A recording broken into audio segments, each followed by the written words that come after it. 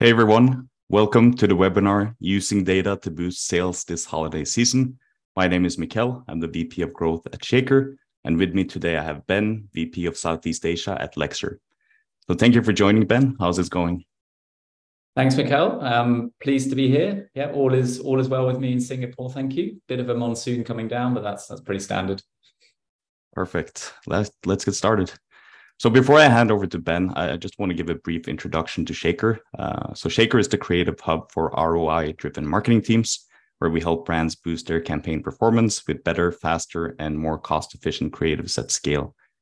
And we do this by fulfilling all creative needs in one central hub, where we offer creative services optimized for performance. We turn those custom creatives into templates so you can create fresh iterations on the fly, and our creative automation solutions enable you to scale creative production beyond human limitations.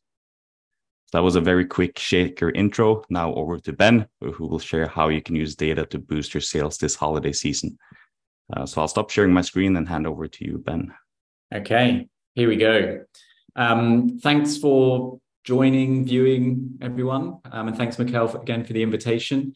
I guess going from the pretty creative side, we're going into the data side of things. I'm hoping this is relevant and timely for you guys. As I know the holiday season starts earlier and earlier every single year.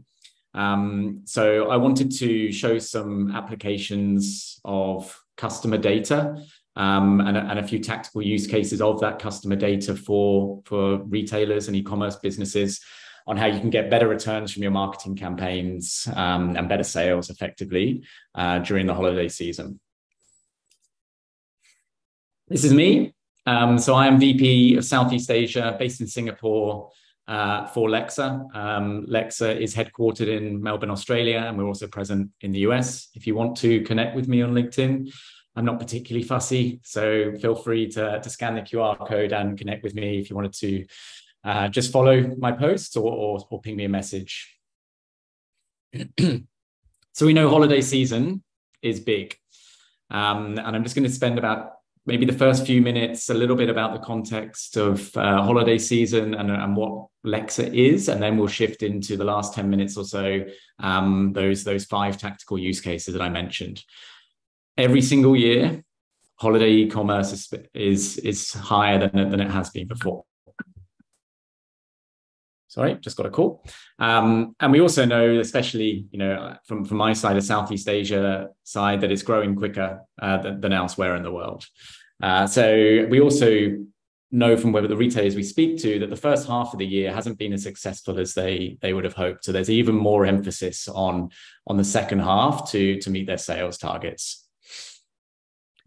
But this year is slightly different, as every year has been, especially sort of through the COVID phase and coming out of it. And this quote from Daniel sort of epitomizes that.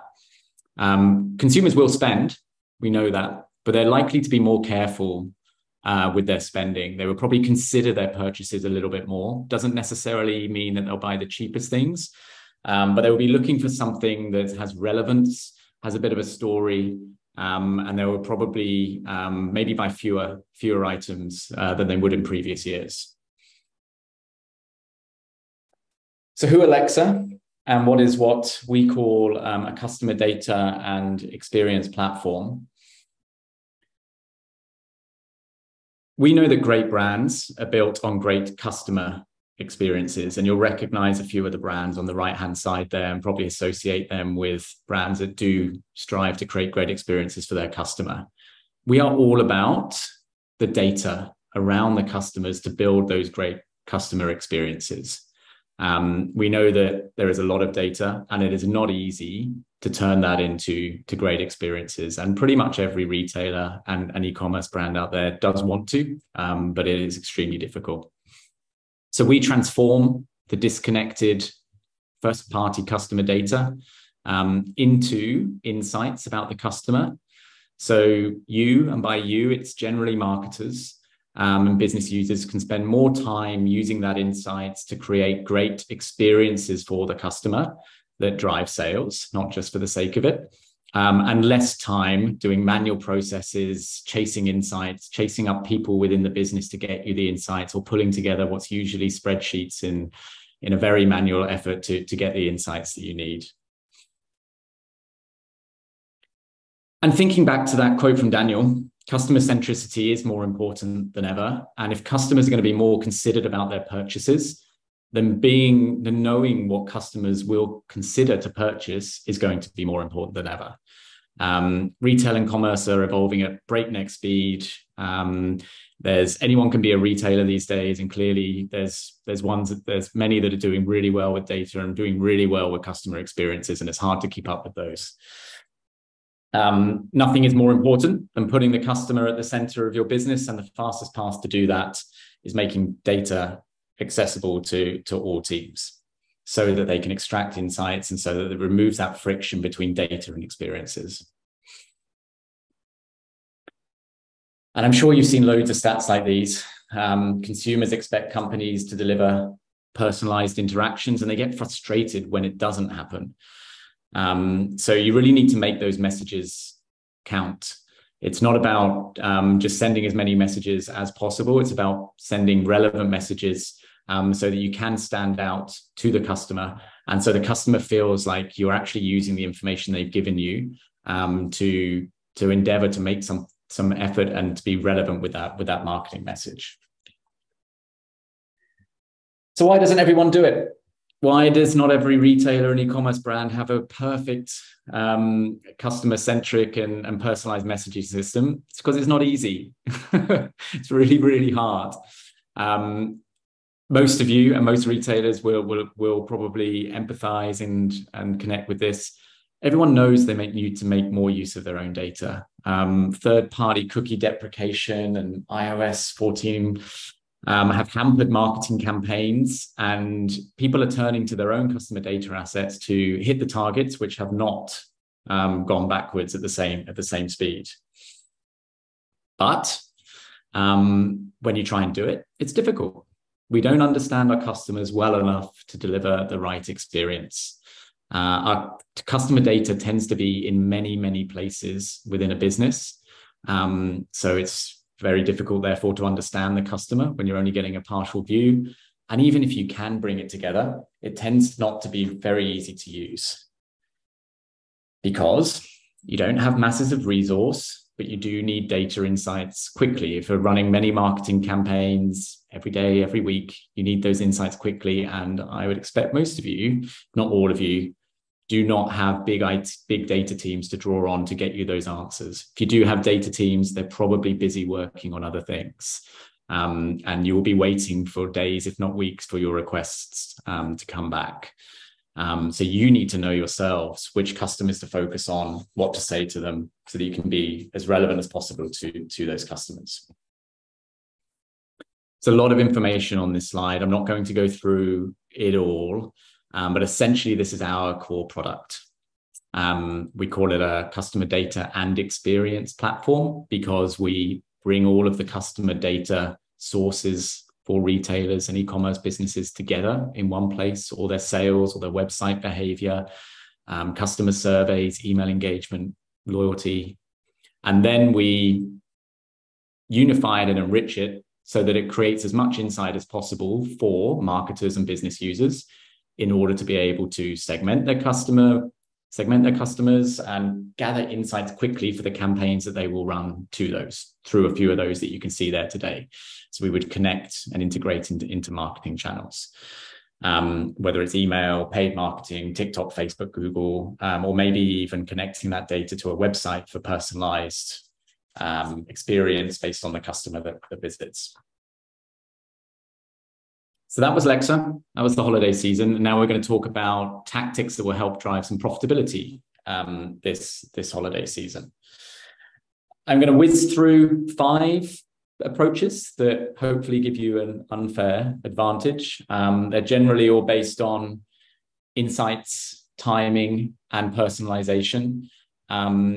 They're pretty short and fast and simple, but hopefully there's a few things that you can take away, whether your brand has a customer data platform or not. Some of these are hopefully still actionable in some way. I said it starts earlier every year, the holiday season. And so a key part of that is building and targeting your prospect database for holiday sales. It says now, we're already there. So probably if you haven't done it already, definitely now, but ideally, probably a couple of months back. Every year for at least 10 years, customers have been starting their holiday buying earlier than they did the year before, both to stretch out their budgets and just to avoid the stress of holiday shopping. It gets bigger and a bit better every year, and customers spend more, so they start earlier and they spread out that spend. A few ways you can attract new prospects before the holiday season gets underway. A product, giveaways, discounts, and sweepstake competitions in, say, a paid social campaign where you can capture the emails of customers. Highlight the products or the product categories that already engage your high value customers. So you know that you're looking to attract customers that are not just going to buy once or buy at heavy discount, but actually attract customers that want to buy your high margin and high value goods. These are great not only for retargeting through holiday season, but for building lookalikes from. If you've got a high base of customers that you know are attracted to your products that are more linked with high value customers, and they're great bases to use for further acquisition through things like Facebook, Google, TikTok lookalike campaigns. Another is identifying high value loyalty program members or advocates that write positive product reviews for lookalike audiences. So if you can isolate your advocates, isolate your groups of customers that are part of your loyalty program and you know are really high value. Again, these serve as a great base for creating segments for lookalikes for acquisition. You can also look at the products and experiences that make them choose your brand and use that as part of the messaging when you're building the campaigns from those lookalike audiences. Hero product analysis. I'm sure most of you are hearing hero product as a phrase for the first time. A hero product is something we define as the products which are bought first, which tend to correlate with customers that keep buying. Every single retailer will have products bought which are bought first, which associate with customers that don't buy again. And they'll have products which when bought first associate with those repeat purchases. And it may not be the same as just the best-selling products. So if you can identify prospects in your database who have yet to purchase from you, and you're looking to attract them with a product through paid channels where you know you need to get a customer to purchase 2 or 3 or more times before you're actually getting return on that ad spend and you're making money from the acquisition of that customer, then using your hero products in the creative is a great way to balance the weight in your favor, that for those customers that you acquire, that they will go on to make repeat purchases. In simple terms, on the quadrant on the right, you will have high customer volume. The top right is your hero product. They're people that products that are associated with high customer value, and you've got a lot of them. Similarly, you'll have high value niches where customers who buy them are associated with high value customers, but maybe there's fewer of them. And then obviously at the bottom of the grid, you've got the underperformers, which you shouldn't use because they're associated with very low customer value and not many customers actually buy those first, as well as low value mass market, where you've got a lot of customers buying it, but they tend to turn into low value customers. We do this for a lot of retailers, where we do some analysis on who are your most valuable customers, which products did they buy first, and you can quickly then create a version of this matrix to identify those hero products, and it does give a very, very good return in terms of when you use those for your acquisition campaigns. Number 2. Sort of low-hanging fruit, really, this one. And this is retargeting last year's buyers. Every retailer, e-commerce brand will have customers that bought from them during the holiday season last year. These are great prospects to retarget for holiday sales this year. It could be because they only buy from that brand, or really only buy generally during holiday season. And it could also be because of the nature of the pricing during holiday season, where the discounts put the brands more maybe luxury and expensive brands actually in their affordable bracket. So starting with the easiest one, past holiday shoppers. Just look at people that bought at certain times last year, look at what they bought and which category of product they bought, retarget them, probably through email, but if they've opted out of email, maybe through paid social, with similar product categories, with holiday messaging. Same and similarly for past products purchased. So regardless of industry, your customers will often return and purchase products within the same categories of products. So if you can look at products within the same category based on what they bought of last year, even if you don't have those exact products still in stock, you can retarget those with categories. And what we do a lot with retailers is they create segments of customers that are bought in various categories. And you can actually look for overlap between those segments. And where you see high levels of overlap is a great cross-sell opportunity to say for customers that might have bought from, say, product clothing or skirts and dresses, but actually might have overlapped with a few other products like accessories or hats or something like that. And that's a good way to get insight into which other categories might resonate with that audience. Now, this is another one which is a bit of a precursor to holiday season, but don't just wait until the holiday season. You can keep seasonal buyers, customers that only tend to buy with your brands at holiday season, engaged throughout the year. This is a good way to prime the customer and create that sort of brand recall throughout the year with things like gift cards or gift messaging, so that they're more likely to be primed to convert when you hit them with those promotional messages. It's not too late to do this for holiday sales sort of later in the year as well. Number 3, and this is obviously a huge one during holiday season, is how you can identify gifters, people that are buying for other people, versus self-rewarders, people that are buying for themselves. Now, there are a few ways to identify gifters. You can look at the gender of the customer, and this only works for some brands, obviously, for things like fashion, jewelry, definitely relevant. What gender are they and what products are they buying?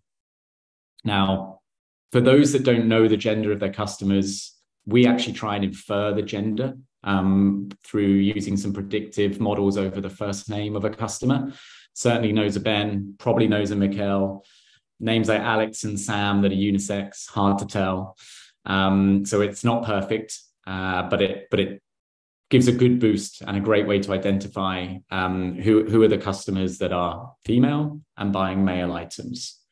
If you don't know the gender, or we're not able to infer it, sending surveys post-purchase is a really good way to get some insight from the customer.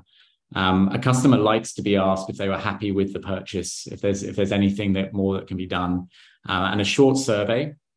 And if you put in an option for them to provide their gender, and given that they complete it, you can then capture the gender through there as well.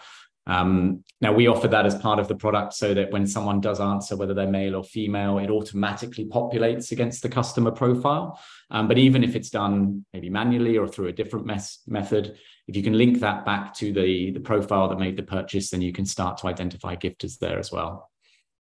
You can also do so and start to segment based on purchase patterns. Are they only buying it, at more traditional gifting times of year? And people who buy gift cards are obviously gifting. Why would you buy a gift card for yourself? So if people are buying gift cards, they're a very easy way to put them into the gift card category.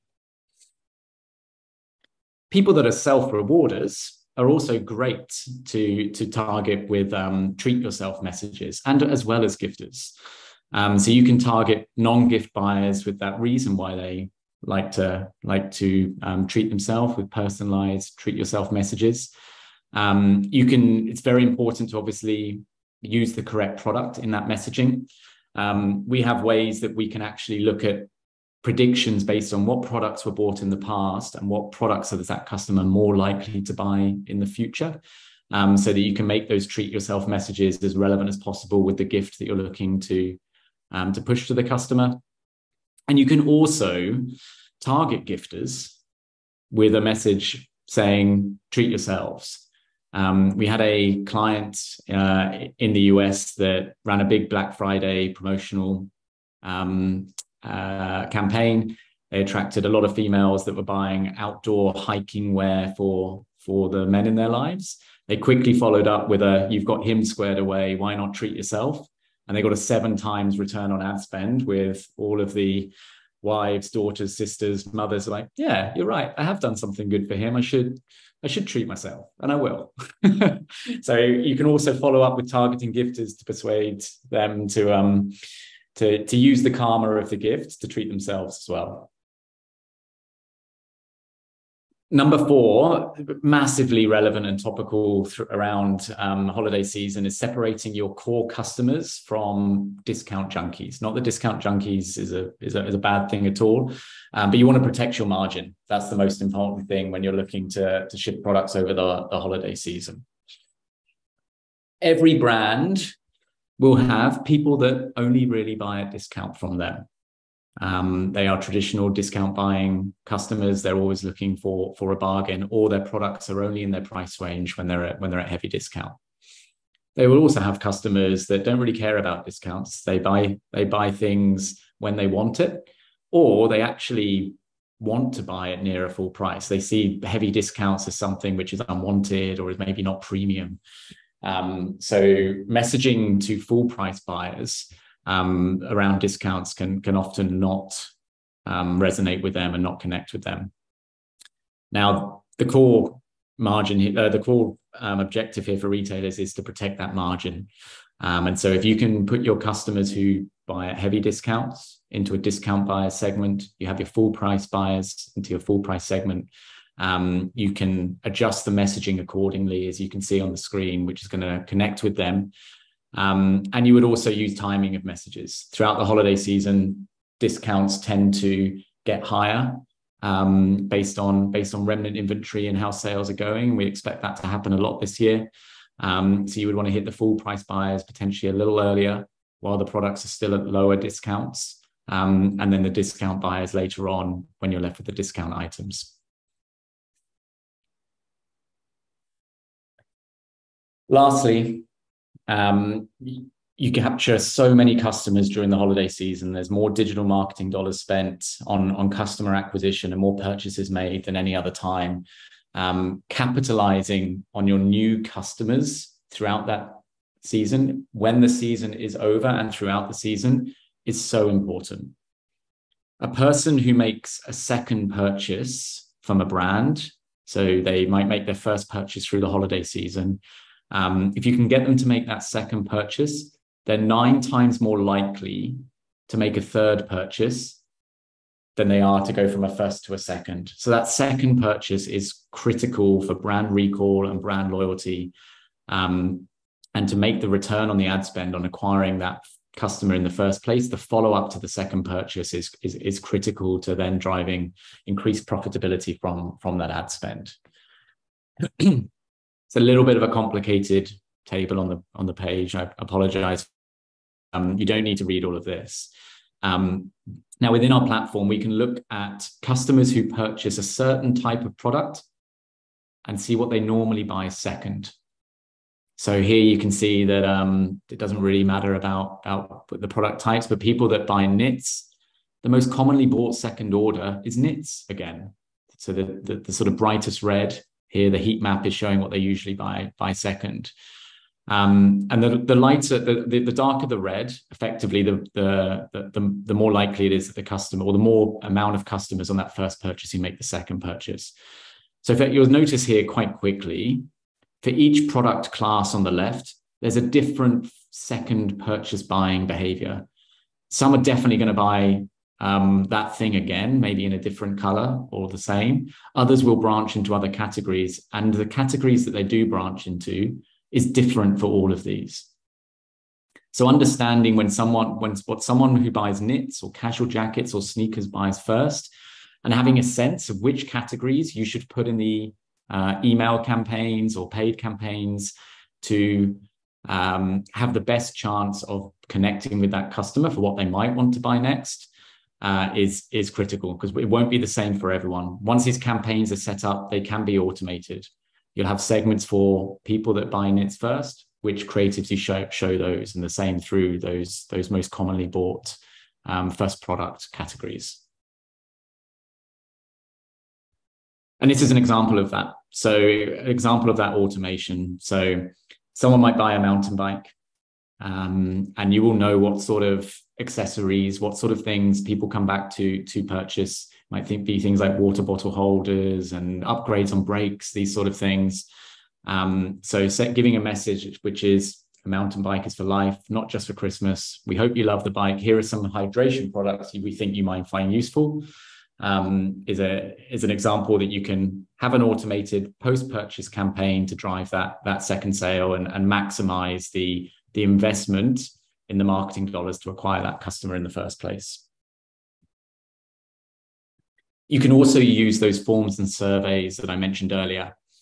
So follow up with the customer after that first purchase to understand more about them. You don't know a lot about that customer off one purchase. So actually following up to understand their satisfaction with the purchase, and giving them some incentive or discounts on that second purchase through giving them some information about you, maybe some of the products they would like to see in the future, some of the reasons that they actually made that purchase in the first place, is great context to take for your follow-up campaigns to be as relevant and personalized to that customer, as well as give them a reason to come back and make that second purchase. Putting it all together, in summary, build the prospect database early, reach those customers, and retarget last year's buyers who've purchased in the past, segment into gifters versus self-indulgent rewarders, and follow up with relevant messaging. Split your customers based on the discounts that they purchase at, low versus high discount buyers, and make sure you capitalize on those new customers that you acquire during the holiday season. Thank you, guys. You can scan here to follow the Lexer page and follow our posts. We have lots of retail-based information, probably a lot of things I've said today as well as others. Thank you, Mikhail. Pleasure to talk to you guys today. Yeah. Thank you, Ben. It's so exciting to see how you can shape customer experience with great data. I think a lot of people will be really inspired to go get started and use the data they have, or gather data through a company like Lexer, platform like Lexer. So definitely encouraged to reach out to Ben after this presentation to hear how they can help you shape your customer experience during this holiday season. So thanks again, and to everyone listening, thank you for joining, and see you out there. Thank you, Mikhail. Very kind. Thanks, guys.